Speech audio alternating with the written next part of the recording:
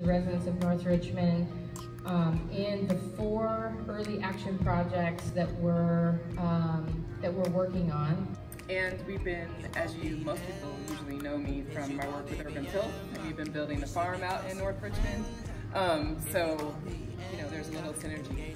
But I do wear another hat, and that hat has been one of the co-founders of Cooperation Richmond, which is a cooperative, worker-owned cooperative incubator focused on low-income communities of color in Richmond. So we explicitly work with people who are very low income, who don't have access to all of the things you need to start your own business. We also explicitly work with people who are interested in starting businesses together as worker-owned cooperatives. So the people who do the work own the business and they get the profits. They split it amongst themselves.